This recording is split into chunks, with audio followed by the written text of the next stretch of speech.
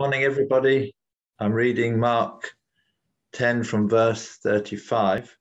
Then James and John, the sons of Zebedee, came to him, to Jesus, saying, "Teacher, we want you to do for us whatever we ask." And he said to them, "What do you want me to do for you?" They said to him, "Grant us that we may sit one on your right hand and the other on your left in your glory." I'm skipping to verse 41. And when the 10 heard it, they began to be greatly displeased with James and John.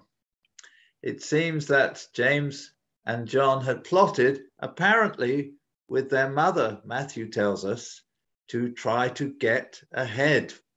They wanted to be the top people in the kingdom of God. But when the rest of the disciples heard about it, they were not happy. Why weren't they happy? Is it because they themselves had not taken the chance to try to get ahead by making a similar request to Jesus? Or was it just plain and simple envy? Perhaps it was both.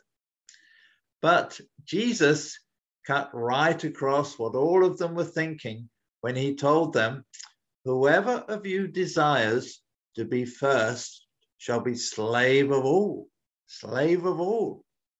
For even the Son of Man did not come to be served, but to serve."